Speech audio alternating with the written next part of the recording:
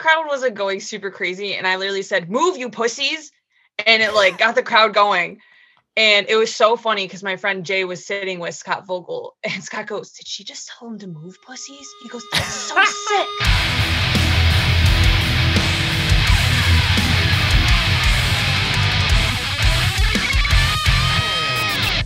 There's one thing this video needs. K-pop!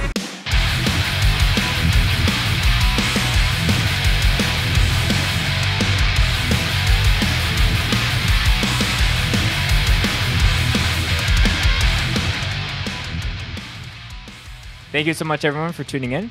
This is another episode of the Scoped Exposure podcast. I am very excited to be sitting down with Lexi of Buffalo's SPACED. Thanks for coming on the show today. Thank you for having me. I'm excited to be here.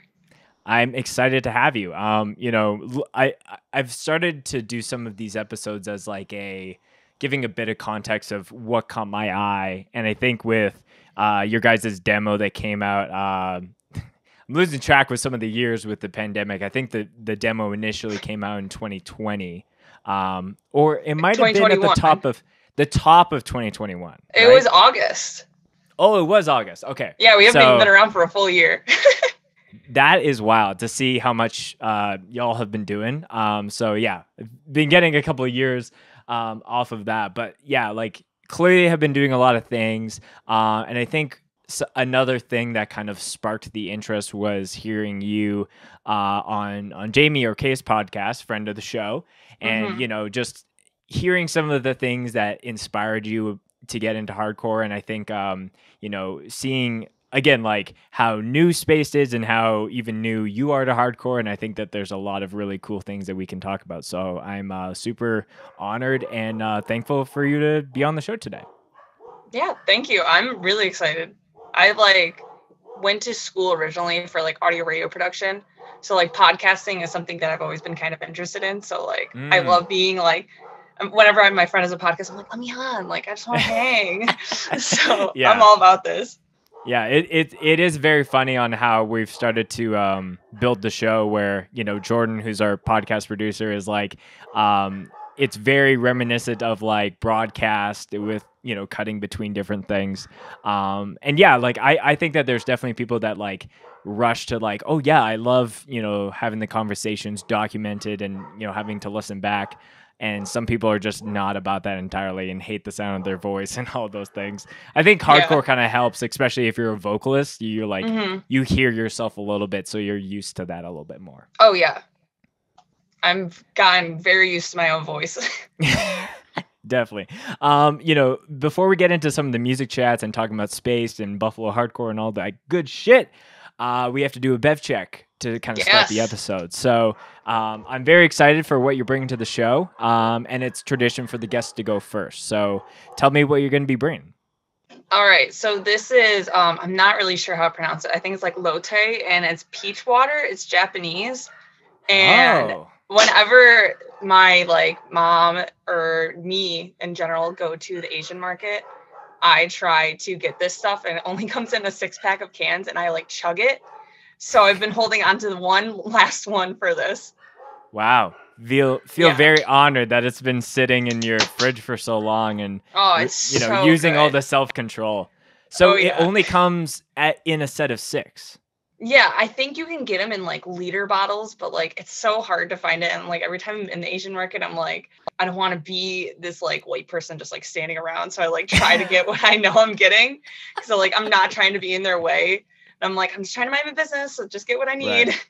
Yeah, you're it's very obvious if I've been standing around looking, side to side for too long versus you get in and you get out with the goods.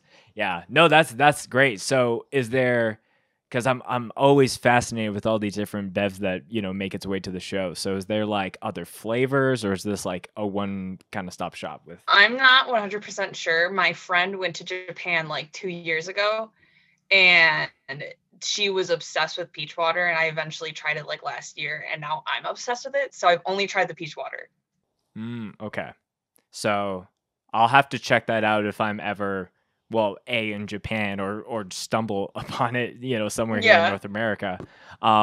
Just based on, you have some kind of divider in your room, it looks like. This is literally my mom's like divider. She works from home, and I was like, Mom, can I use that? Like, because I just like, I'm in the guest bedroom right now because I have no desk in my actual room. I live with my parents for now because I'm going back to school and like trying to save money before I can like move back out. So like, I'm just using this in the guest bedroom right now. Yeah, no, that's totally fair. And apologies for Lexi and all the people listening to my dogs bark in the background. Oh, you're fine. That's just the reality of this show at times. Jordan's texting me in the middle of these. He's like, is your neighbor breaking into your house or what's happening? But you know, to showcase what bev I'm going to be drinking. So, Lexi, I'm not sure how familiar with the show you are, but we have a couple beverage sponsors actually. Oh, okay. So I'm going to be drinking, and I think this is the first time I'm checking this, is New Level's Blueberry Sour. Oh my God. That sounds amazing. I love blueberry sours in particular. Okay, well, I was like, I don't know, like, you know, everyone's got their favorite fruits and all that. I'm like, I'm not sure what Lexi's about, but yeah, I'm glad I, you know, picked the right one. I worked at a brewery for a summer like a couple years ago, and we had a blueberry sour in one point, and it was so good, and I've never been able to find it again, but that sounds amazing. Yeah, New Level, which is the brewery based in Calgary here that sponsors our podcast. Like, I always say that their sour game is like unmatched. Like, oh my God, the first of this series, it's like this kind of same graphic, but it's like a key lime kind of sour. Ooh. And then they did like a peach cobbler, and then they did this blueberry version. So all bangers. Like, if that was, you know, if all amazing. Those sours were a demo, it would be a heater demo for sure. But yeah, shout out to New Level. You know, if Space is ever up here in Calgary, you know, I'll have one of these saved in my fridge for you for a long, long time. Oh my God. You know? I'm in. Say less. Say less. All right. Well, you know, before we get going, cheers to you, Lexi. Really excited to do this podcast. Cheers. Yes, I'm excited to be here. Yeah. Good combo with the blueberry and then the peach coconut water. Yeah. I don't know how they would do mixed together, you know? Yeah, I don't know. Blueberry and peach, I feel like they're two totally different things. Mm-hmm. Jordan, I really appreciate you sending me texts, because Jordan's like, I wish I found out about these sours before I went straight edge. Yeah. Yeah, there's bands that make you want to be straight edge, and then there's bevs that make you want to break edge. But you know, that's a separate conversation. We're here to talk about Spaced and things like that. But before we get into that, Lexi, I always like to get a little bit of context about how people get into hardcore. You know, to kind of set the tone and get an idea of like, we all have our own unique pathway into this, but there's a lot of bridges and similarities, you know, despite age or geographical location or things like that. So tell me about kind of like your hardcore origin story, and we'll kind of get started there. Yeah. So I started dating my boyfriend in 2015, who's actually our drummer in Space. And he is from Buffalo, and he showed me a lot of bands that like I never really like listened to prior. So like he told me, he's like, hey, like you really should come to an Every Time I Die Christmas show. And I was like, I mean, like hardcore really isn't for me, but like I'll try it. And I went to a shit miss before it was to the season. So I think it was 2016. And this local band Bungler was opening, and I really liked them. That I feel like they might actually be the gateway into hardcore for me, but like being at the Shitmiss show and like seeing Every Time I Die do their thing, which RIP literally. Yeah. Sorry to cut you off. Just as far as the time we're recording this, it was like just yesterday that happened. I was like, is this gonna just destroy the conversation or set a new tone for my podcast with Lexi? But yeah, go on. No, we can talk light about it. But I'm sure we'll eventually get to that point. Oh yeah, but that was like my first time ever being in a setting of hardcore, and I was like watching all of these people just like throwing themselves at each other, jumping off the stage, and I was like, this is insane. This is so cool. And I was just like so into it. And then Knocked Loose put out laugh tracks that spring, and that was another gateway into it. Counterparts were really big for me, Turnstile. And then I think the one thing that actually got me into the point where I was like, I want to be a part of the hardcore scene, I want to be in a band, was seeing Have Heart at the Palladium in Worcester. And it was the outdoor show. And that was just insane. I don't know if like you had friends that went. I don't know if you went, but like Jordan energy, went to not the outdoor show, but the one that happened before that. Yeah, the one that was the night before. I went to the outdoor show because my best friend was like, hey, do you want to come with me? I don't have anybody to go with right now. I know you don't really like listen to a lot of hardcore bands, but Vane is playing. And I was like, I love Vane. $30 ticket, say less, I'm in. So I literally went just to see Vane, which is so funny to me because I love Have Heart now. And like I listened to them prior going to it, but like, and then that was the first time I saw One Step Closer, who have become like a very influential and important hardcore band to me. And I know that they're still so young and like still like on the come up, but like I just like admire them and like what they're doing. And I just think that they're so cool. Like they're amazing.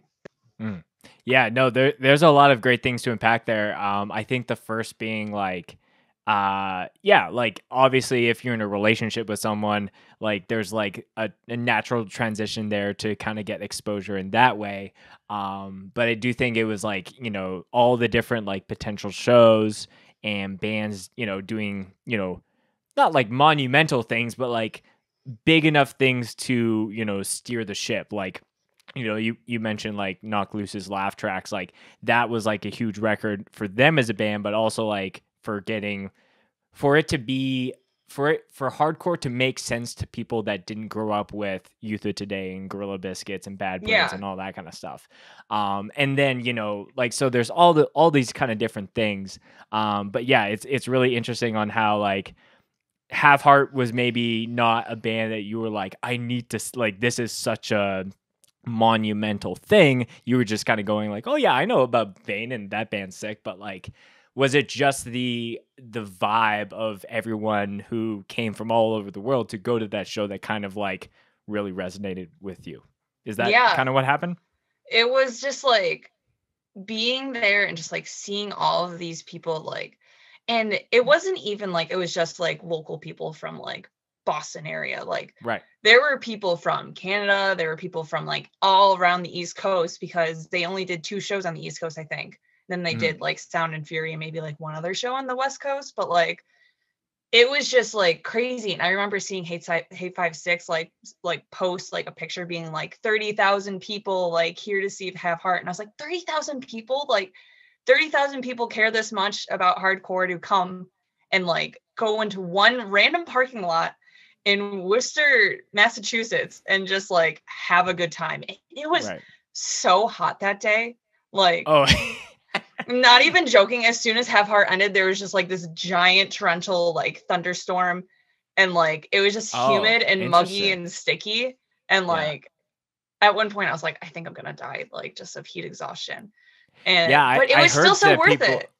Yeah, it like I was kind of getting you kind of for the people that, you know, there's like the fear of missing out, and then there's the people actually missing out. So being someone that didn't go to those shows and actually missing out on that, you get the kind of the telephone tag of a couple different like details about what's happening at that show. You know, someone who's like doing something crazy, mosh wise, or like, you know, someone's at a Turnstile show and you hear through the grapevine that someone took a shit, and then I'm like, where's the video proof? And then no one can give me a link. But, you know, to tie it back to the Have Heart show, I definitely heard that it was extremely hot. It's in the middle of the summer. And yeah, people are just like not hydrating, and, you know, with this giant mountain of liquid death behind me, I'm like, why is a rep not just there just handing shit out to people? But yeah, it's funny how as soon as the band finished, it's just like the heavens opened up and all this torrential downpour came down. Like, I just remember the entire day I'm like, it's gonna start pouring and it's gonna suck and I'm gonna be sticky and smelly and wet. And it didn't happen until like we got to the car, and I was like, how did we just miss this? Yeah.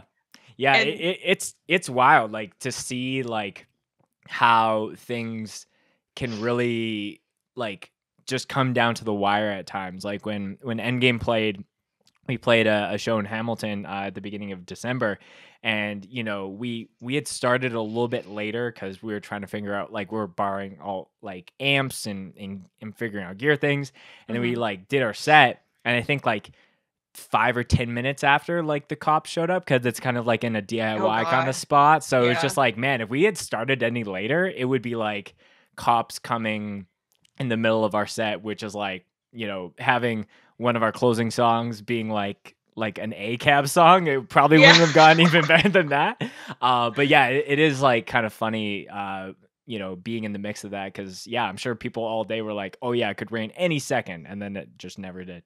Yeah, I was like literally watching the forecast and like, it's gonna happen soon, it's gonna happen soon. And like as soon as it happened, we were like already like in the clear, and I was like, oh my God. Yeah. And let me tell you, the shower after that was amazing. I was just like so sweaty. Like, nothing, I don't, something that's not talked about enough is when you go to like a super long hardcore day or festival, and you just have that like, just like, you feel like you're just being like baptized in the shower, just because you're just like so gross, and just your bones ache, and you can just like, you're like, whoa, like, you just become a new person. That was a life-changing moment. Not the Have Heart show, but the shower after it. Yeah, but they're connected to a degree. Yeah. But going back to, we're kind of goofing around a little bit here, but I do think that like that witnessing all those people coming together for one passion and one love in some ways is like, that is super inspiring. And I think like a lot of those jumping off points for people to start bands, for people to start record labels, for people to just want to get more involved, whatever that means to them, is witnessing those like, yo, this is something that I'm a part of. And like, one of the most like pivotal shows for me, and I'm trying to kind of make a little bit of a connection to Have Heart here. A band that was really formative to me was seeing Means' last show. And they were like I would say that they were like the Canadian melodic hardcore version of Have Heart to a degree. Okay. Definitely like not the same level, but I feel like seeing their last show and seeing, it's in this church basement, and like, ceiling panels are bouncing back and forth, and PAs are falling over, and it was just like, you like feel that like energy, and like just want to expose yourself to more moments of that, because that can't be replicated really anywhere else. Yeah, exactly. And like, it's so funny because that was the moment where I was like, I want to get more involved with hardcore. And I literally went back to Buffalo, had a tattoo appointment, and it was Donnie, who is the guitarist in Space. And every time I got a tattoo from him, it was like, we talked about horror movies and hardcore. So I told him, I was like, yeah, I went to the Have Heart show. It was super sick. Like, I really want to get more involved with the Buffalo hardcore scene. He goes, start a band. And I was like, oh, dude, that's a lot. Yeah. And he's like, no, I will start a band with you. And he also, his family owns a pharmacy, and he works there. And my boyfriend, Dan, works there.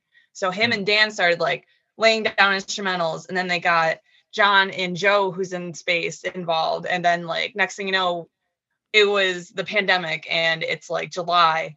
And when you have like, that was like the time when everybody could like, okay, we can like ease up just a bit, like hang out with like a small group of people. And that was like the small group of people. And we got together and we laid down instrumental. And I remember it was Think I Am in Your Universe. And I'm just sitting there, and I'm like, I have no idea what's going on. Like, they're talking like, like music, like language, and like talking about like recording stuff. And I've never been involved with like, recording. No, the riff is banana, banana. And you're like, I don't know what that means.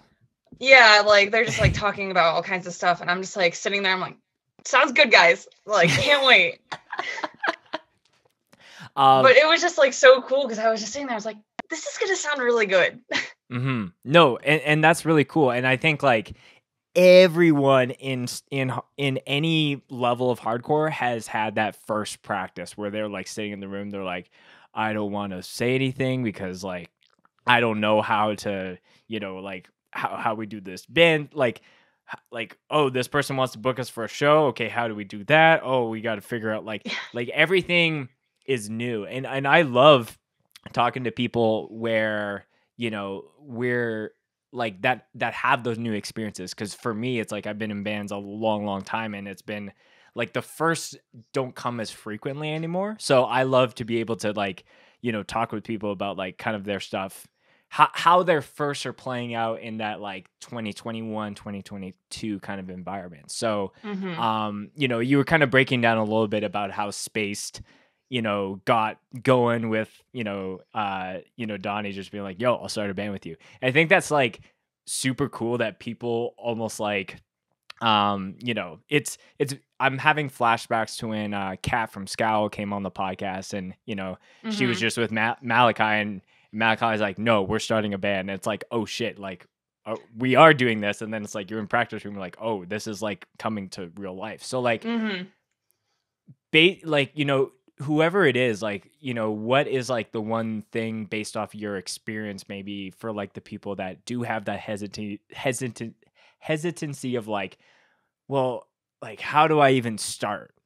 Because I think a lot of people get mixed up with like, they need to have things fully fleshed out. They need to have this giant social media following for someone to get like why is it important to just start, in your opinion? So that conversation, like the original conversation about starting a band, was summer of 2019. And we didn't release the demo until summer of 2021. So it was like 2 years. And there were definitely points where I was like, I don't know. I was like, I can't tell if Donnie is just like being Donnie and just like joking. Because like he is very passionate about hardcore. Like he always wanted people to start new bands to build the scene in Buffalo. So like I couldn't tell if that was just him being excited, and I was like, yeah, I'm in. And then like nothing ever happened. But then I would get texts from my boyfriend. He'd be like, dude, like we finished a song. And I'd be like, oh my God, this is happening. So like, I guess my advice is like, just start involving yourself with your local scene, making friends in the scene. And like, I feel like a lot of people are always just like, oh, I can't ask so-and-so to be in my band because I already in a band. 9 times out of 10, they're more than happy to be in another band. Literally, yes. I know so many people in like 4 bands, and like they're just having the time of their life. So as long as you can like find at least one person that's like willing to actually do it, then you can just like build from there. And then just like make connections, making more friends in your scene, like even going to like the city over. So like Buffalo and Rochester like are an hour apart. Like maybe there's someone in Rochester that wants to play in a band in Buffalo, or like someone in Buffalo that wants to play in Rochester. So it's like, it's so easy to go into another local scene that's close by and being like, hey, let's do something. Right. Yeah, no, that's a great point. And, like, granted, like, we have people from all over the world that listen to this podcast. So, there's people that have varying degrees of geographical pros and cons. So there's people that live in California who are like, oh, yeah, the neighboring scenes are like, there's like 5. And then there's people in Western Canada, or like even something like Australia, that are like, the closest scene is 12 hours driving away. Yeah. So there's like a couple things there. But I do think that what I'm hearing is kind of one of 2 things, like kind of seeking that involvement and not being shy about like asking the questions of like, trying to do that. And I think the people that have been around the block a lot longer, that have, are a little bit more established in hardcore and have played in a bunch of different bands, to actually just like see a spark of interest and then just grab those people by the shirt and pull them into the universe. That's literally what Donnie did with everybody in Space. It's so funny. Like, I feel like me, John, Joe, and Dan all got in hardcore at the exact same time. And Donnie's like, okay, you, and you. And just like put us all together. And I think that's what makes Space so cool, is because we're taking like all these different like musical interests and just like throwing it into one thing. And that's how we get our sound. And because like, don't get me wrong, we all have bands, like the 5 of us, that we all really enjoy. But like, I listen to K-pop. Like, they don't listen to K-pop. Like, John loves the Beatles, like that's his thing, or like Joe's really into shoegaze, Dan grew up on punk, like it's just all of these things. And so we just throw it into one thing, and then that's how we get spaced. Yeah. Yeah, I think being able to play to your influences in a very like genuine way really allows your music to just have that like one edge that isn't like I'm just like my band is just trying to be the next Earth Crisis, or my band is just trying to be the next, or like not even like trying to be the next band, but just like that's what you are writing. You're playing in like the Hatebreed field or things like that versus like Hatebreed is an influence, but I also really like all these other things, and some of that might even be outside of like hardcore altogether. Yeah, exactly. Like, so I feel like that's the thing about hardcore, is that if you pull influences from other genres, it'll make a sound that has never been heard by the scene. Like, I feel like Scowl is like a really good example, because like just like Kat's like vocal, like her vocals are just so like different from anything I've ever heard from any hardcore band ever, and I think that is just so cool. Like, I really admire her. I like think that what Scowl's doing is kind of what Space wants to be doing. So like all of us are just like, they're so cool. Yeah, no, I think you know, when I think of punk hardcore, like that kind of that kind of strain of it, like I think Kat's vocals really add a new dimension in that space versus just like not like the classic oi kind of sound, but like, you know, there's stuff. When I think punk hardcore, my mind goes to some like a certain place, and Scowl plays in like an adjacent field of that. Yes, exactly. Yeah. And you know, to kind of tie back to other things, I think it's just a matter of like, you know, not trying to push something because you think it's trendy or popular or will get like the attention that you want, but just being like, well, this is true to me, so I'm going to do that. Yes, exactly. And like, I remember when we started like doing like some demos, like of just instrumentals, like Donnie, he's like, is good. He's friends with like Andy Williams, and like he showed that like him the demos, and he was like, this is something that could do something for Buffalo hardcore. Like, this is something the scene has not heard. And he's like, keep running with this, because this could go somewhere. And like Andy Williams is like just the like dude in Buffalo hardcore, at least to me, that I'm like, okay, the man says it, we got to do it. Yeah, we got the buy-in from at least him, so that's probably a good call. Yes. And I'm waiting for the door to open up or not.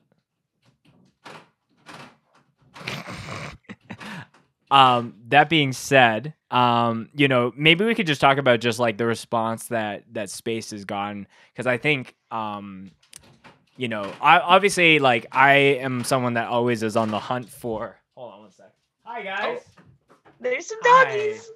Yeah. Yes. Very exciting. Yes.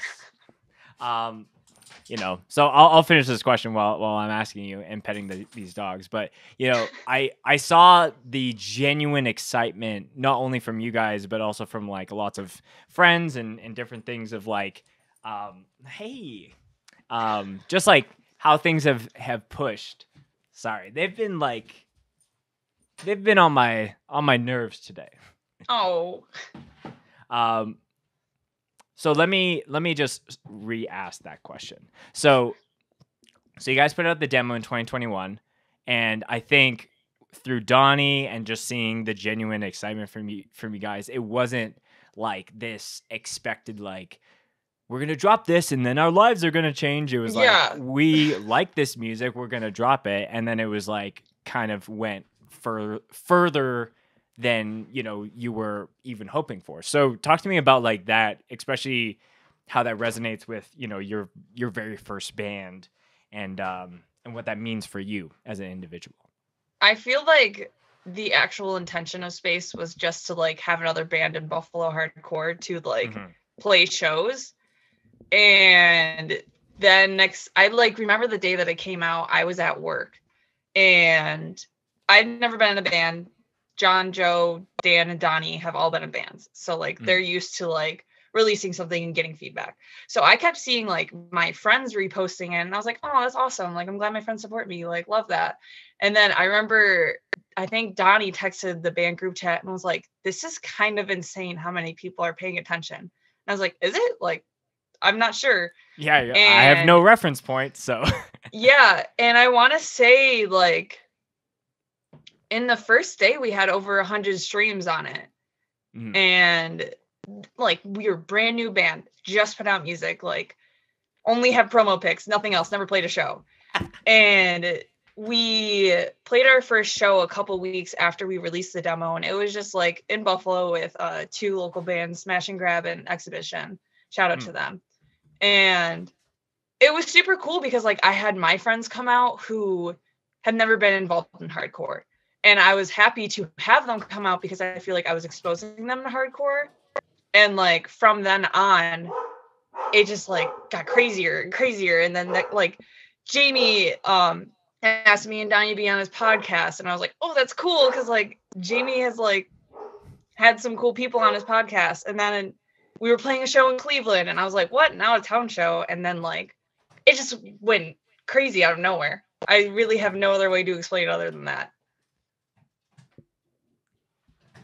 Yeah, I definitely think it was definitely cool to see. Look at these scoundrels just leaving and then coming back. Yeah, I think I wanted to ask because I think a lot of the way that the demo kind of sparked and like kind of went the distance was very similar on my experience with the Endgame demo. And you know, like, this podcast is about you and your band, and you know, this is just a quick anecdote about mine to make a connection. But, you know, like, I was camping the day that we dropped it, and I'm like, you know, like on like, you know, the 3G or 5G in the middle of, like, you know, the mountains, and I'm like trying to get it up. And then, yeah, it was just like, you know, as I got back into the city, it's like, oh my gosh, like, people like from all over, and then like certain people that I admire and look up to are sharing it. I'm like, I have no business being in your Spotify search, but apparently I am. So I think that it is like something that I'm noticing, especially with a lot of newer bands, in like, again, that like kind of like the time that hardcore kind of took a turn via like the pandemic. I'll use that as like a marker, but like now that like hardcore is like back, and there's still things to consider, but like I think bands have this ability to have this like jumping off point that like I don't think even end of the 2010s like bands didn't, that wasn't apparent. It wasn't like you couldn't drop a demo and then have it be as explosive as it is now. And I think that's like it's a double-edged sword to a degree, because I think it's like an expectation that some bands have when they drop something and then it doesn't catch fire. But I do think that it is super cool for bands to like put out a great product and then be able to do the cool shit that, you know, everyone in the band wants to. So yeah, it is like really interesting on how things play out in that world, because like it's the hardcore market just decides what's sick and then shares it a ton on Twitter, and then it's kind of game over at that point. It all has to do with social media, honestly. Like, I remember like the coolest thing, and this is so funny, is like Dan had access to the Instagram account and like jokingly sent the demo to I can't think of his name. One of the members of Newfound Glory, Chad. And was like, hey man, like, love Newfound Glory, like, we all love you. Like, here's my band's demo, and like just left it at that. And he's like, yeah, this is really good. And he posted on his story. We were like, and I was driving and I get a call from Dan. And I was like, what's up? And he's like, Chad Ball just posted us on his story. And I was like, whoa. I was like, this is something that I need to like sit down for. Yeah, you're like, let me pull over real quick and just process. Yeah, I was like 5 minutes from my house, so I like sped home, and I just like was sitting in my driveway like, oh my God. That's wild. Yeah, it was so weird. Yeah, I think that there's there's kind of like a switch that you make the deeper that you get into it, where like there are people that I'm like low key like just being such a fanboy when I get to like have an opportunity to have someone so on the podcast. But at the end of the day, like these are just all people that still had those first experiences when, you know, their band was first dropping a demo or like, you know, like going to their show for the first time. But I do think that it is wild that like you're able to like, you know, I'm sure that like the DM that was sent to, you know, Mr. Newfound Glory wasn't like, oh, we're doing this so he shares it. It was like, I'll just throw this fish line out into the sea and see what happens. And then, you know, you never know what's going to bite and when. Yeah, literally. Like, I just like have no words to describe it. It was just so weird and like very cool, like a very cool thing to happen.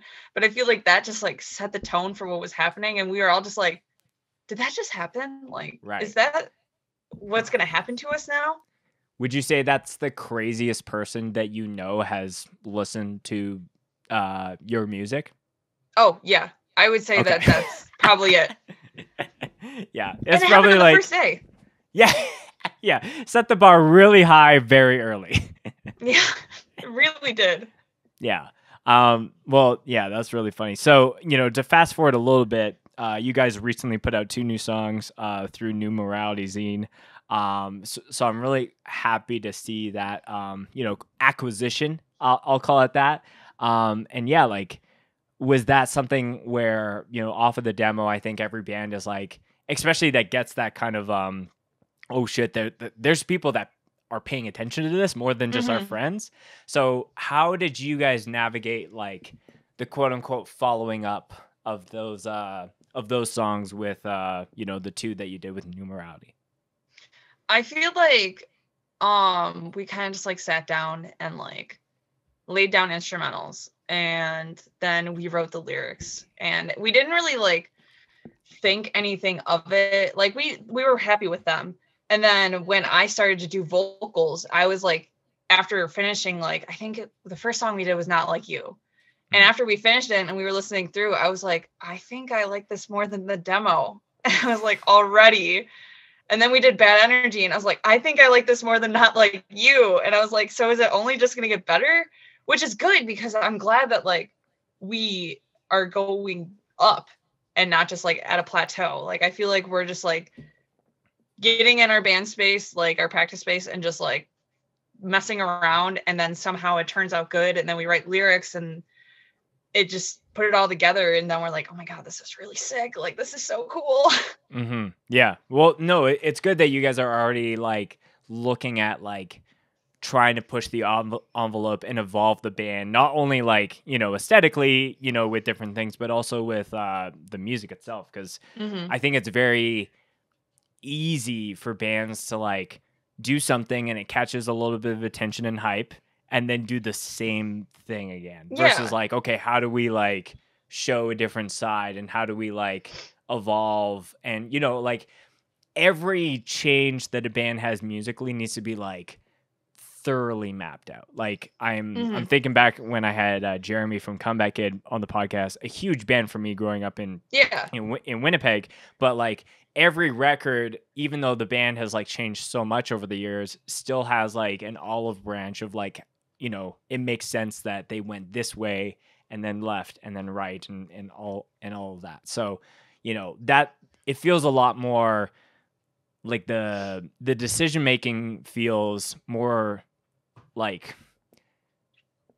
oh, like we can't fuck this up off of getting like such an attention, but like it's really encouraging to hear that you guys are already like, no, we're very down to help like push the boundaries of what this band is known for and expand that. Like, I feel like when we just like start writing, it's always just us like having fun, which I feel like is probably my advice to any band, is just like to have fun with it. Obviously that's easier said than done, but like it really does come down to us just like jamming, and then we're like, oh, that sounds kind of cool, can you do that again? Just like, oh, can you tweak this and do this instead? And like I remember, I think it was Not Like You, when we were like finishing up that, John and Donnie were like just laying down like demos before we went into the studio, and John was like, we should put cowbell on this, and Donnie's like, as much as I want to say that that's a good idea, I don't think it is. And I was like, you know what? Maybe it's kind of cool. And I remember we tried it. And we were like, okay, maybe cowbell isn't for hardcore. But that's like the thing is like, we'll just be sitting there. And we're like, what if we put this in here? And then like, if it sounds good, it sounds good. If it doesn't, we scrap it. Yeah. Yeah. And you know, like for you guys to experiment with cowbell and then seeing a band as big as Turnstile still have like, I think Daniel has 2 cowbells on his drum set now. Yeah, probably. That sounds about right. I know that they're at different pitches. So one's higher and one's lower. But no, I think it's sick because I think it's really cool to see what hardcore is right now musically, where it's like super experimental and there's so much love for all like veins of, you know, all the different hardcore stuff, like whether it's, you know, youth crew or like metalcore, or if it's like kind of just something super weird. I think it's like people are down to see that at a live show, B, mosh to it, C, support those bands and talk to people about it. And you know, like again, there's people that have, you know, way more years of hardcore experience and like decades even on me, and I think, you know, I there's some blinders there, but I do think that like as far as a whole, I think it's kind of such a great time to be in hardcore right now. Yeah, like whatever we write, Donnie always says is like the kids want a 2-step. If they can 2-step to this, then it's good. So we're always like trying to get a nice 2-step beat in there for them. Oh yeah, you gotta make sure you gotta have at least a 2-step beat, you know, no matter what kind of band, you know, genre that you're doing. So speaking of that, you know, you're the vocalist of this band. Do you know, and you're kind of getting in the groove and, you know, figuring out like your stage banter and like all those kind of things. What's your like, do you have like a Lexi like mosh banter or mosh call that you're like, this gets everyone moving for sure? So this is going to be a funny story. So when we opened for Buried Alive in December, it was like the Tid This Season pre-show. Right. And I remember like the crowd wasn't going super crazy. And I literally said, move, you pussies. And it like got the crowd going. And it was so funny because my friend Jay was sitting with Scott Vogel. And Scott goes, did she just tell him to move, pussies? He goes, that's so sick. And I was just like, all right, so I guess I'm gonna start doing that. Usually I'm just like side to side, like I want to see you fucking move, like nothing too crazy. I feel like I try to get like my Brendan Murphy out there. Yes. He's always like, move, you motherfuckers, you fucking stupid bitches. Like, yeah, I always like try to kind of be like that, but a little bit toned down because I'm like, I'm not trying to be too mean. I can't be like that yet. Like, let me just throw in a nice little like jab at people. But Brendan's I feel like, move, you pussies. Yeah. Well, yeah, I've never heard that, and it's hilarious hearing how Vogel, you know, Mr. Terry himself is like, yo, that's sick. I'm into that. I know. I remember I said, because John, our bassist, told me, he's like, you should call the crowd pussies, like right before our set. And I was like, okay, I'll do it. And after, he's like, you actually did it. And I was like, I can get away with it. I was like, if a man did it, I don't think they can. Yeah, you're like, if anyone should be saying it at this show, it should be me. Yeah, I was like, I'll take one for the team. I'll throw it out there. If it doesn't go well, it doesn't go well. Yeah. Yeah, it's funny that you bring up Brendan Murphy's, you know, mosh banter, because I've gotten to see Counterparts a number of different times, and I feel like you never know what you're going to get with him when it comes to a show. Yeah. Like, it could be like, you know, the most ridiculous things. I'm trying to, because I've seen them a bunch, but I've only filmed them once. And I think that they had a, no, that was their guitar player that said that. He said something like, he was making like a Welcome to the Jungle reference. Oh my God. Like, you're in the jungle, baby. You're gonna die. I was like, wait, what is happening right now? Was that at one of their holiday shows when they like had those shows? No, this was, they were on tour with. I feel like he said that there. Oh yeah, like I'm sure it's probably something that, you know, that was like, I'm saying it this tour at this part in the song or whatever it is. But that was their former guitar player Blake who said that. But yeah, it's Brendan's a funny individual. It was like, I had him on the podcast for season 1, and we've been talking about bringing him back for season 2 because it's just the man can talk about anything, and he can still spin it to be entertaining for some reason. He also recently got into K-pop, so I'm like the K-popification of hardcore is beginning. Oh, interesting. And I love it. I do have some K-pop questions for you a little bit later. All right. If you're okay with that. I'm ready. But as I think that's a great kind of thing. We talked a little bit about Buffalo hardcore. It's funny with like, is it Buried Dreams or it's Buried Alive. Yeah. Those are two different bands though. I think, yeah. Buried Alive is Scott's band from like the 90s. Pre-Terror. Right. Yeah. Yes. Yeah. Yeah. And I would always see like Terror came up through Western Canada and played a number of shows. And when I was watching videos, kind of getting ready for I would always see like the Buffalo Sabres jersey that he would always wear. And yeah, it was just always that thing where it's like, I don't really know of many bands that were from there outside of that one and Every Time I Die. So it's really cool to kind of have that exposure to like a more local level band that kind of goes into some of the other things. So like, maybe one of the questions about like Buffalo hardcore with like, the timeliness of like Every Time I Die, calling it quits at this point. Like I've seen a ton of people being like, really like this hit me really hard. Cause like, like the drummer in my band is like, and Every Time I Die stan. Like he's like I got on a call with him. Like when that was happening, I was like, bro, are you okay? But like, as far as like Buffalo is concerned, like, how has everyone been dealing with that?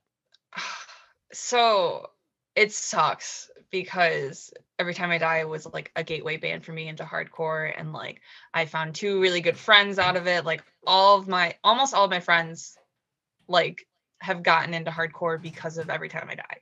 Mm-hmm. And I always say to my one friend from New Jersey, because she came to the season in 2019 or 2018. And I told her, I was like, Tid the Season is so important to me because it brings so many people to Buffalo and exposes people to this city and also exposes people to the hardcore scene here. And it just always kind of felt like a nice little like coming home thing for like everybody, like whether they were from Buffalo or not, like whether they were from the US or not, like there are people from all over the world just in like one venue, like to see one band. And it just was always like the nicest energy. And I'm glad I went to the season this year because I remember going into it, I was like, I feel like this is the end. And I was like, I got to make the most of it.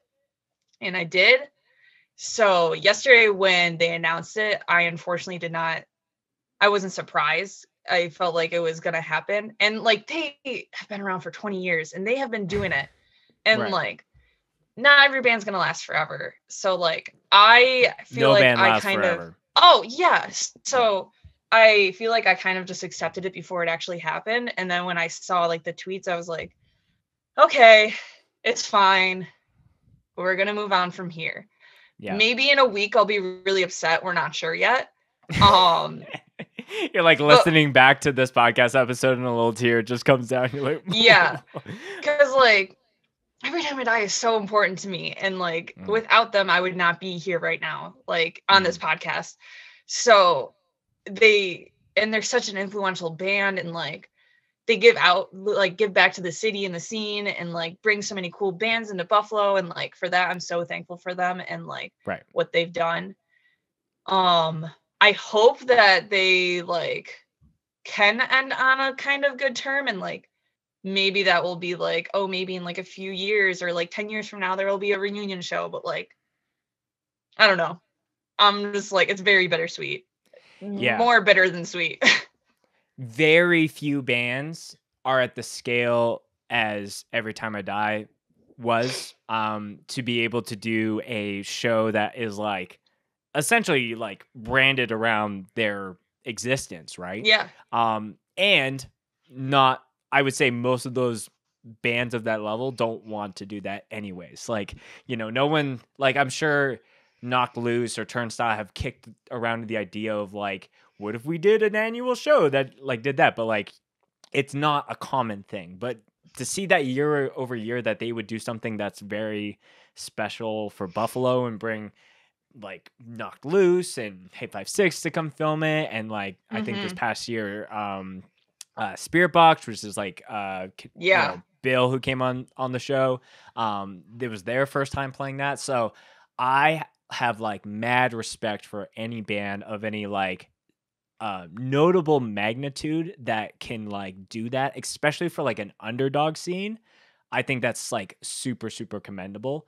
And I wish that more bands did that.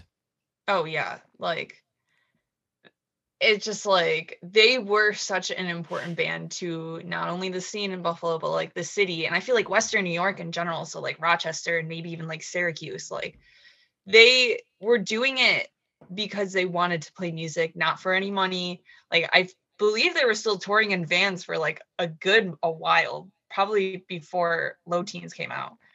And I saw a tweet today that said like when they're on tour with Coheed and Cambria and they were like playing like amphitheaters, outdoor venues, they went 5 hours out of the like tour, like on off day to play a show with Trail of Lies in Syracuse. So like if it says anything about the band, it says that they just want to play music and have fun and get their fans to come out and have a good time. Yeah.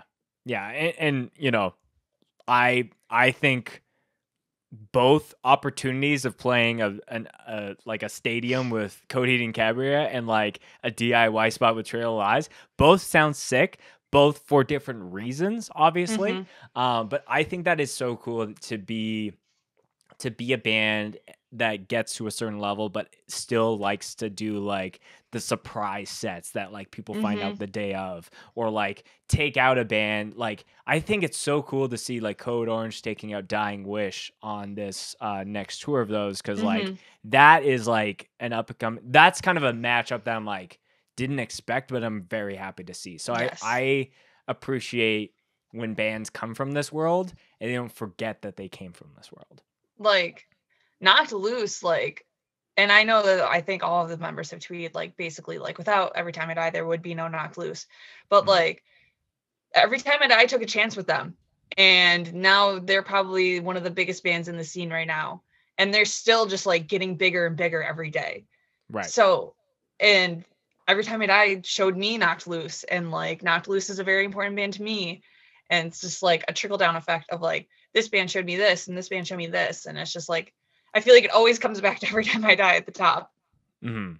Yeah. And no, I think it's very cool. And, you know, I don't like, I'm not as educated on some of the behind the scenes of like what kind of happened, but it sounded like, you know, anyone who is like probably local to the Buffalo area kind of maybe saw some writing on the walls.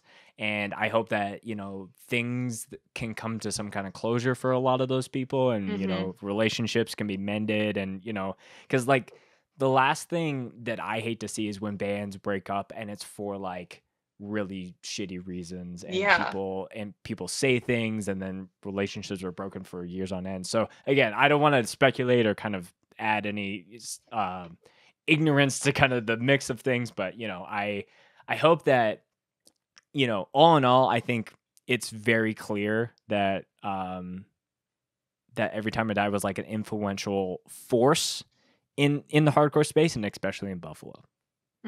Yeah. Lexi, you are super tall, right? Yes. I'm 5'11". I was like, what's the very hard transition into a totally different topic? I love it. Because it was like I always like kind of just peruse my guests' Instagram kind of before jumping on. And I was like, Lexi just seems to be taller than most of her or their friends and all these different things. So, oh yeah, like, how has that been? Has that been a weird thing, as like people not expecting you to be that tall when you start like, you know, going to shows and doing these different things? I don't think so. I haven't had anything happen to me yet. I'm like so used to my height at this point. Like obviously I've been this tall for like years. Right. And like in high school I was the tallest person like in my school. So like just being able to have friends that are like my height or taller is just like nice for once. And it was so funny. So we played a show in Rochester last week, I think 2 weeks ago. And I wore like these platform Converse that I got for Christmas. Okay. And they make me definitely over 6 feet. And the stage was like already high up. Like I had a very narrow amount of space to like move around. And I remember one time, like in the middle of the set, I like had my eyes closed and I look and I'm like barely like on the stage. Like I'm like, oh my God, I'm about to fall off and like look like a loser. This tall giant just like falling onto the floor. Like I caught myself, but like so far I haven't gotten any like, whoa, you're really tall, like comments. I feel like, especially in the promo pictures, like I think I'm the second tallest in the band, maybe third. So you can gauge that I am tall. Yes. Yeah. I think it's like you can gauge that you were tall, but I don't think it's like so over like someone who I think is overly tall is like Benny from Tsunami. Like when I saw him in person for the first time, I'm like, bro, can you share how tall you are with like some people that are maybe like under 5'3"? Like, yeah. He's like, and it's so funny because there are like vocalists in hardcore who are short and like I just don't expect it. Like I remember I was seeing Drain at the church in Philly and it was a floor show. Like they weren't on the stage. And I was like, I can't see him. I was like, there's so many tall people here. And I was like, but I can tell he's having so much fun up there and I love it. Mm-hmm. Yeah. It is funny. The dynamics of playing on the floor versus like that perfect stage height where it's like just enough that you can get up and still stage dive. And then there's some where you like have to really commit and you're like putting your hands on like a treasure chest as like a 5-year-old and you have to like really push yourself up. But yeah, there's some funny things there. I was just like, maybe I'll just throw the tall question and see how Lexi responds to that. Like as a performer, I prefer floor shows. But as a concert goer, I would love a stage. I need to be able to stage dive because otherwise I'm like struggling to get up and like have someone lift me up. And it's just so awkward. Mm-hmm. Yeah. And I'm not trying to like step on gear. Yeah. There's always been the weird thing where it's like, there's like one little staircase or one platform or you're like jumping onto someone's pedals. So you're like, sorry. And then you're like running. Yeah. Away. But, so, you brought up being a big K-pop fan. So tell me, has that always been apparent in your life, or like, what was the specific K-pop seed that got planted for you? So I also really like anime, and I feel like there's just like this timeline where it's like you either really like anime and you get into K-pop, or you really like K-pop and you get into anime. Like I feel like they're just like cousins with each other. And so which came first? Anime came first. Okay. And I remember because like a lot of K-pop groups actually like sing theme songs for like animes. And I remember I saw one and it was for this one group. And I was like, then I started getting into BTS. And like, that was in the beginning of 2019. Like I just very casually listened to like a handful of like different K-pop groups. And then the pandemic hit and you're just alone at home. You have nothing else to do. Next thing you know, you're like watching hours of K-pop music videos and you know all of the members and like you're singing all the songs and you're like kind of learning the choreography and you're like, what is going on? And then it's 2022 and you're like, oh my God. That's so funny. Yeah. I think either people indulge. I love hearing the different indulgences of like what people really got into within those first few weeks of like actual lockdown. And oh my God, they actually couldn't leave their house. They couldn't go to work. And they were like, for some people it was like booted up COD and didn't leave their room for 7 days. And then there was people who like went down different rabbit holes on YouTube. And for you, it sounds like it just like, all right, I am just gonna like become is it a K-popper? A K-pop stan. K-pop stan. Okay. Yeah, I'm like, yes. I don't want to get canceled by any like K-pop people of saying something incorrect. No, you're good. Like my one friend, they're really into K-pop. And so I would listen to different groups that they suggested to me. And one of them was NCT 127. and they released an album, I think, in like the first week of quarantine, and I watched a music video and I was like, that member is kind of cute. And then I was like, what's his name? And I was like, wait, there's 9 of them. I know all of their names. I was like, and I know their entire discography. And now I have so many albums. And it just was like, I feel like I just blink and it's just, oh, I know everything now. Like I just have so much information in my brain that I don't need. Okay. Well, no, that's great for this next question. So as someone who is like beyond, like Jordan texted me, is like, this is Spencer's boomer moment, like, because I don't know any K-pop. But fine. if you had to give me like the beginner, the intermediate, and the expert level of like different K-pop, you know, like give me the, you know, the starter, the like appetizer, and then the main course of like different artists. Okay. You know, so and I say that not for someone to have a blitz, but you know, there might be different people listening to this podcast that are like, I kind of like K-pop, or like, I love K-pop. Tell me the really obscure ones. So walk me through those 3. So I feel like the 2, because you can either be really into boy groups, or you can be really into girl groups, or you can be like in the middle. But I feel like there's always one you favor over the other. And for the boy groups, like the big one, I feel like is BTS. Like they're huge. It's crazy. And then for girl groups, this might be a controversial one, but I would say Twice. That's Why the one that Brendan Murphy really likes. But I feel like those are the 2 for like beginners. Like if that's where you want to start with either BTS or Twice or both, whatever you want. And then is the girl group controversial because they're overhyped, or is there something else there? So I would say Blackpink is bigger than them. Oh, okay. I just personally like Twice more, and I feel like it gets more people into K-pop. But like to each their own. If you like Blackpink, you like Blackpink. So if that's something that you want to listen to, sure, I'll throw them in the mix. Sure.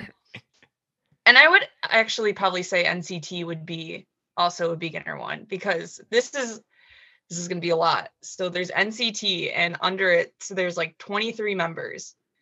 And in one band? And so then they break it off into groups. Okay. And so there's NCT 127, NCT Dream, and Wavy. And there's different members in those groups. And then like every now and then they do an album together. Oh. It's this is much information. This is where it's like, obviously someone that doesn't listen to hardcore is like, what do you mean there's like side projects, like stuff that's like so common in when you're so deep in it, but like I'm trying to process that there's a group that sometimes does an album together, and then there's groups underneath that, not all named after the same group, and one is called Wavy. Yeah. I'm just processing that, but I'm really enjoying this info blast. So Wavy is called Wavy because they're the Chinese subgroup, and apparently like Korea and China aren't super happy with each other, I think. Gotcha. So they named it Wavy, so it's not NCT, but it is NCT. Got you. So that's so like the starters. Yeah. But like, okay, obviously 23 members is a lot. So maybe BTS might be for you. Yeah. Well, I'm definitely going to check out one of the other ones. Cause like, I think if you're plugged into any amount of pop culture, you've probably heard of BTS and like probably saw the McDonald's meal like from them. Okay. So, you know, we're starting off. And then people can skip ahead if they're like, I don't want to hear about K-pop. But tell me about some of like the more intermediate and expert stuff that like this is for like the true fans if you're about it. So like I feel like intermediate, there's like newer groups that have come out in the past few years, and that's like there's Stray Kids, ATEEZ, ITZY, I feel, and TXT. ITZY is a girl group, and I really like them. Maybe even Monsta X. They've been around for a long time, but they just like haven't blown up as much as like some other K-pop groups. But those would I would suggest those for anybody who is like, all right, I've listened to BTS, I've listened to Twice, give me some other groups. So I would throw those in the mix. And then for expert level, this is where it's like, how do you even know all these people? They just like put out a song 2 weeks ago. Because like there's Stacy, who like they just came out in like a year ago. There's IVE, which just came out like a month ago. Extraordinary Heroes, they're like an actual K-pop band, so they play their own instruments.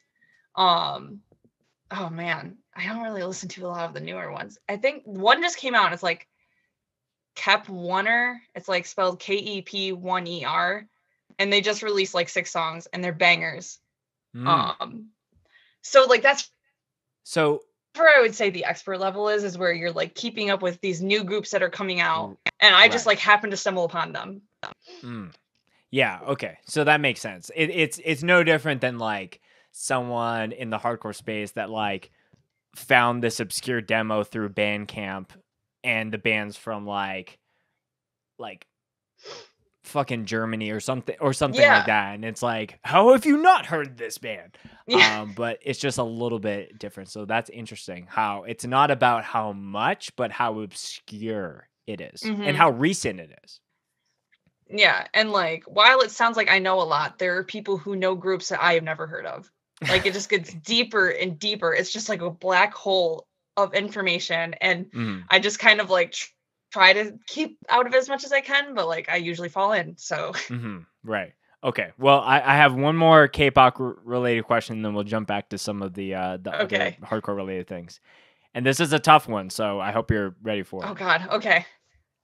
What is the most overrated K-pop group, and what is the most underrated right now? Oh my God, I'm gonna sound so controversial. Personally, I think Blackpink is overrated. They have some bangers, and I think that they're all very talented, but I feel like people give them, like, I feel like people hype them up as more than they are. But that's just my opinion. Yep. Keeping it out this there. Is opinions only. Sorry, any Blackpink fans. I'm sorry. I'm sure there's probably like 1 or 2. I know, and I feel like I'm pissing them off right now. That's okay. Most people are like, I have no idea who this group is. So yeah. And then I would say a group that doesn't get enough recognition is Everglow. It's a girl group, and they have this one song called First, and oh my God, it is like, I listened to it like once a day, and it came out in May last year, and I just like have not stopped thinking about it since. Damn. Okay. Well, I will at the very least check out that song specifically. Oh, it's so good. It's so good. So jumping back to a couple other things, you know, I was reading some of the, you know, other, you know, I was listening to Jamie's podcast, and then I was looking at some of the other interviews that you did. And one thing that really caught my eye, and you can break this down as much or as little as you want, but you were talking in an interview about like one of the main reasons that Space started was to give more representation and diversity in hardcore, and how if it's hard being a non-white male, and I'm just reading a quote here. Yeah. It's hard being a non-white male trying to put yourself out there and making a band because it's so intimidating. So focusing on that word intimidating, like what is that intimidation in like how do you see that being played out, where someone like myself who's a white cis male like maybe is like totally ignorant to, or is just not seeing that? Does that question make sense? No, yeah, that's good. Okay. I feel like, and I think I can speak for a lot of non-men, that like sometimes guys are scary, and it's hard it's scary going into a room and you like look around and you're like, there's only dudes in this room. And like, it's a sausage fest. Like, I feel like, unfortunately, I've been to like a good handful of hardcore shows, and I look around and I'm like, I think I'm the only girl here. And then you just like feel uncomfortable, and like, you kind of feel like you're being judged. And I know it's probably all in our head, but like, this is just like how I feel. And like, if you go into the pit and you like want to have fun, you're like, oh, I might get my shit rocked. Like, I don't know if I want to do that right now. Right. So it's scary. And especially if like you're the only one of your friends that likes hardcore, and you want to go to a show by yourself, and you're a non-man, and you go and you're like, oh my God, I'm terrified right now. It's just like so much. And I'm so thankful that I have a lot of friends that I have made in hardcore that are so welcoming and like just accept you, and like are like, yeah, you want to have fun, I want to have fun, like let's go.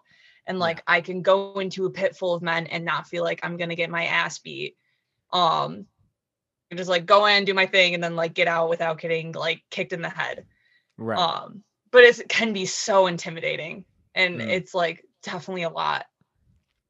Yeah. And I think like, yeah, that is a huge point of like, yeah, like I think the ability of being able like I've had a lot of people on the show that talk about like, yeah, hardcore is so welcoming, and then I've had like very few people would be like, it is, and there's like some other stuff in the mix where we could do a lot better and like, work on that. Like it's a never finished kind of state, right? So I do think that like being able to see more representation, and that could be like whatever that means, that it could be like seeing a band like Zulu like really kill it right now. I think it's like so important for the next like 2, 3, 5 years of like seeing more people like feeling not intimidated that they can start a hardcore band, and they're a black individual. So I think that there's power in that. And I do think that is like, it is that thing where like, I don't think that you're wrong in being like, well, I don't know if it's in my head, because I do think that like a lot of people naturally will just like look around and everyone's like judging what Air Maxes you own, or like what band you play in, or like what your t-shirt is. And maybe not intentionally, but it is that kind of thing where like, people, it's like they are showing up as themselves, but like the trying to be like a certain version of themselves. Like very few people come into the hardcore space and they're like, how's it going? And if they're having like the most terrible week ever, they feel confident enough to be like, yo, my week's been shit, and they could be whatever. So I think, it was a point that I wanted to bring up with you, because I think it is like I think that constant questioning of like, okay, like do people feel welcomed here? Do we like elevate these people as much, if not more, than like all the cool like white dude beat down shit that like is like really popular right now? Like I think it is like so important to like really pause, take a step back, and be like, are we doing the best that we could, I guess? Yeah.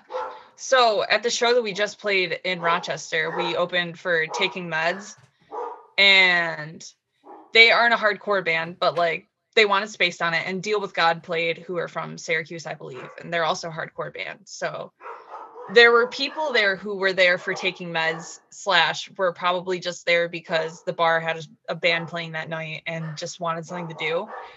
And I'm all for that.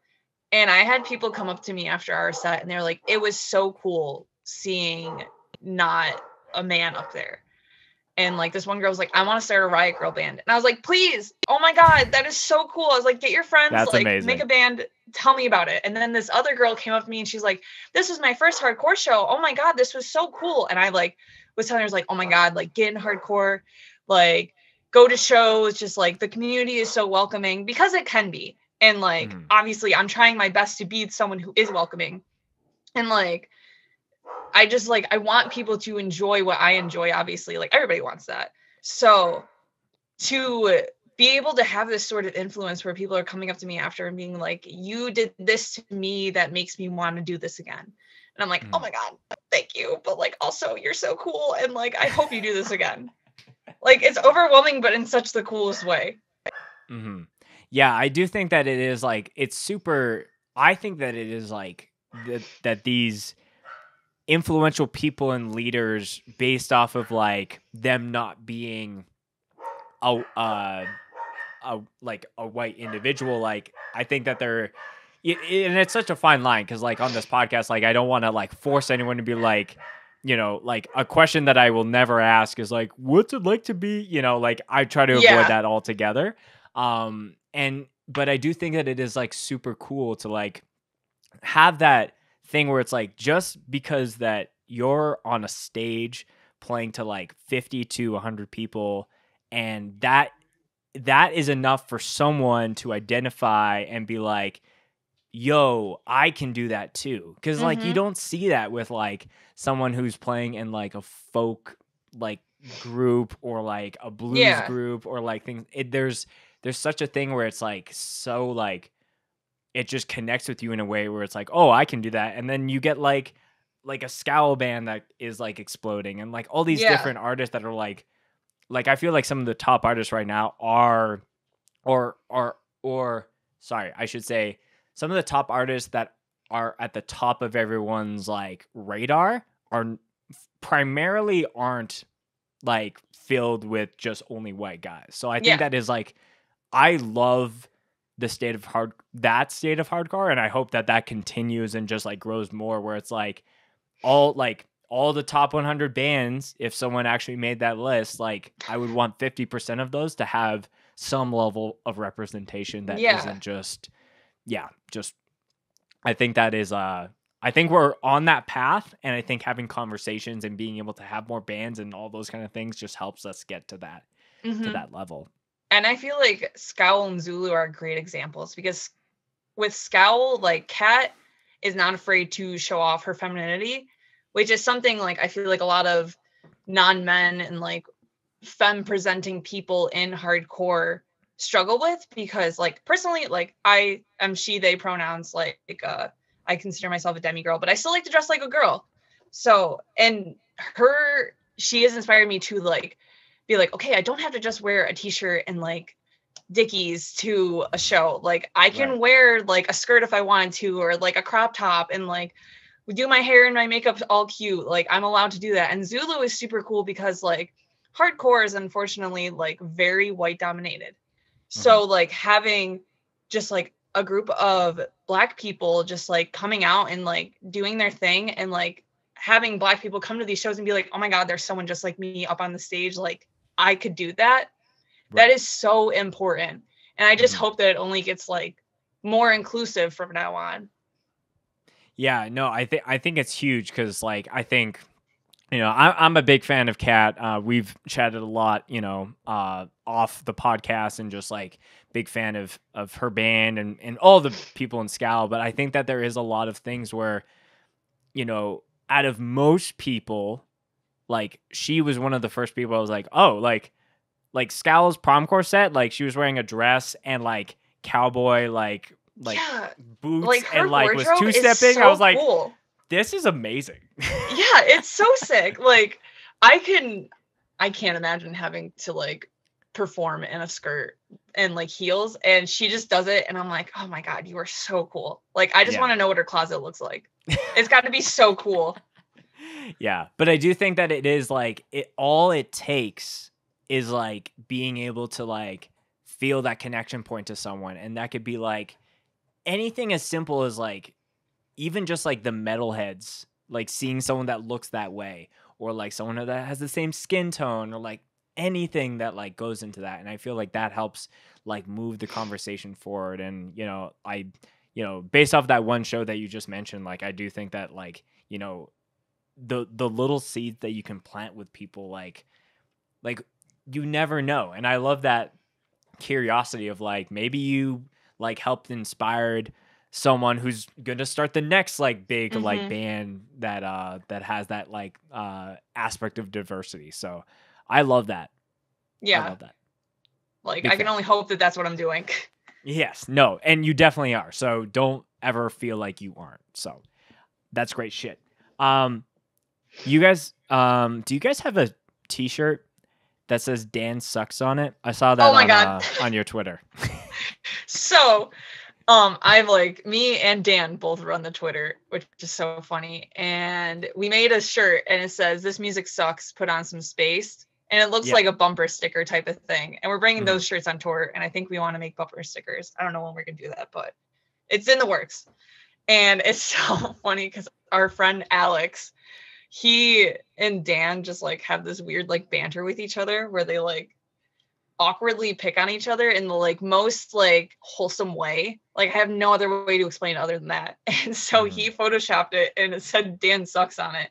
And I was literally crying because I was just like, he did this so fast. Like, yeah, I think we posted the shirts like, and then like 10 minutes later, there was just that picture.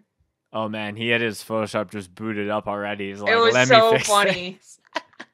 Oh my God. I can't wait to tell Dan that. I saw the Dan Sucks version first, and then I went to your Big Cartel, and I was like, is it on the back? Like, I was trying to figure it out. So that's so funny. We'll have to see. Like I'm a big fan of the meme shirts. I've been trying to push people that come on the podcast to do. Yeah, maybe you'll make one, and then you can send it to me, and then I can like clip this part in the podcast and hold that shirt up and be like, "We did it, everyone." Yes, I'm gonna tell Donnie. I would personally I'll personally put in an order of 10. So if that's enough to get it going, just let me know. I will. I'll let Donnie know. Okay. Well, Lexi, we can start to wrap up the show here. As far as like, Spaced sounds like you guys have a lot for 2022 planned. So, for fans of the band and fans of you, give me a little bit of a rundown of like what people can expect. I'm sure there's more things that you can't say versus things that you can, but like, this is your time to kind of make announcements, tease things, or give allusions to what's to come. So as of right now, and I'm sure the podcast will be posted after this run is over, but we are going on a Midwest run with Broken Vow this weekend. We're hitting Milwaukee, Grand Rapids, Springfield, and Cincinnati. So that's what we have going on. But we also just announced a tour with Gel, who I am so excited to play with. And it's an East Coast run. So we're playing New Brunswick. I want to say it's like Gardner, Massachusetts. Mm-hmm. And then I'm not sure where in Connecticut, but we played there already at Wham Leg. It's like some VFW and it's like super sick. So we're hitting that up again. And then we're going to hit the studio and probably release an EP soon. That's all we got planned right now. Dope. When do you leave for that Broken Vow tour? They get here in Buffalo tomorrow night, and then we're leaving very early Thursday morning. Okay, so leaving the 20th, first show is on the 21st? Yes. Okay. Well, leaving the 21st. Wait, what's today's date? The 18th? Oh, the first show is on the 20th. Oh, okay. So we're leaving that day, talk about this. Getting there. Yeah, we can talk about this off air, but we could potentially drop the episode on the 21st if you want. Oh my God, that would be awesome. We try to make quick turnarounds here at the Scoped Exposure podcast. So, now it can be out like, yo, Space is on tour now. Go check them out. Yeah. Cool. That would be great. Of course, yeah. Well, Lexi, one of the final questions before we start to wrap up the show here officially is a favorite mosh story that you would like to share. And that could be anything that first comes to your mind. That could be something that happened to you, something that you did, something that you just saw at a show. Whatever is the first thing to your mind is how we start to end the show here. I think, so this happened at the Buried Alive show in December that we played. And I was standing towards the outside of the crowd. I was like, there's some old heads here and they're trying to throw down for like the first time in a while. I'm going to let them have their fun. I'm just trying not to get punched in the mouth tonight. So I'm just chilling. I was like on the outskirts of the pit. And I remember Scott looks right at me and he goes, Spaced, get up here. And I was like, fuck. I was like, okay, I'm coming. And I get up there and Donnie's in the pit and he looks at me. He's like, stage dive and get out. He's like, I don't want you to get hurt, but I know you can do that. I was like, you got it. As soon as the song started, I just like crawl up on the stage and I just jump. And then I like started this like stage dive chain, just like everybody was stage diving. And then as soon as the song was over, Scott was like, Space, set that off. Like, get up here. Like, I want to see more people stage diving. And I was like, thanks. Like, glad I could help. And I feel like that was like the one moment where I was like called out by Scott Vogel and like had to do a stage dive. And like, it was fun. And I got to stay in the pit. I didn't get hurt and it was fine.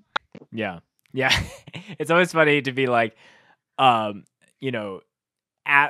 demanded by Scott Vogel to give him a stage dive, which I've jokingly said it on the podcast that he's like, I feel like if the minute that people stopped stage diving, like he just like collapses and just like, it's just like done because I think he's powered by stage dives. Yeah. And I love that. And but I think it's also funny to not say your name and just say Spaced, like your band. You're like, well, I guess I could go by that. So yeah, it was funny because after the set, I talked to him. He's like, "What's your name?" And I was like, "Lexi." Okay.